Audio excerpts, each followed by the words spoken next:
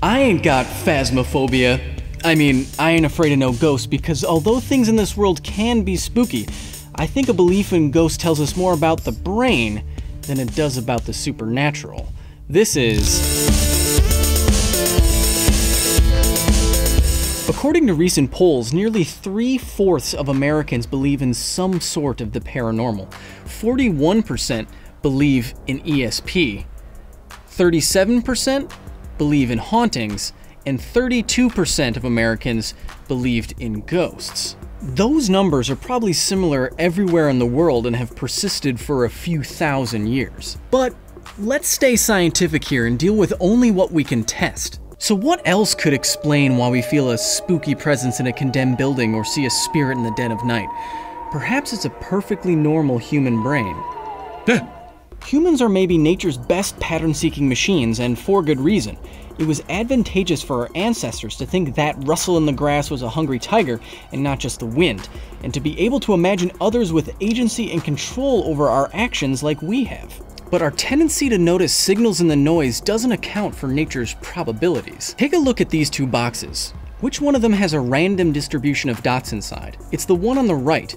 Based on randomness alone, we expect there to be clumps in the data and to have coincidences happen in our everyday lives. In fact, it'd be weirder if nothing weird ever happened to you. So when there's something strange in the neighborhood, be that a creak of a floorboard, a flash of light, or even a vision of some phantasm, our brains are assuming the worst based on what scares us and what pop culture has primed us for. When you're looking for ghosts, you find them. Once you have a spooky experience and attribute that to a ghost or a spirit, another psychological quirk comes into play. Confirmation bias is the tendency to focus only on evidence that supports or confirms a belief and to ignore or discredit evidence that does not. In short, we remember the hits and forget the misses. In our minds, no matter how many times that cold draft really just was an open window, it will never win out over the time that we could not explain it. And then there is what we know about the natural world. We know of medical conditions like hallucinations and sleep paralysis, where you are awake, paralyzed, but still dreaming, that can explain a spooky figure here and there.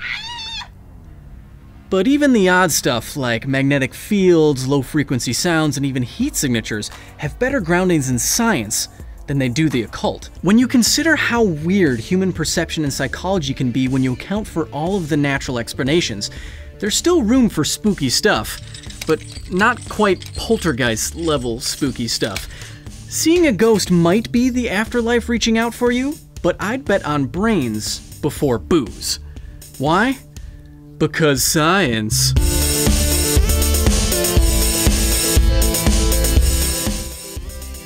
Need more science? Check out my latest video on nature's real monsters. And want more? Make sure to subscribe. If you have any questions, hit me up in the comments below.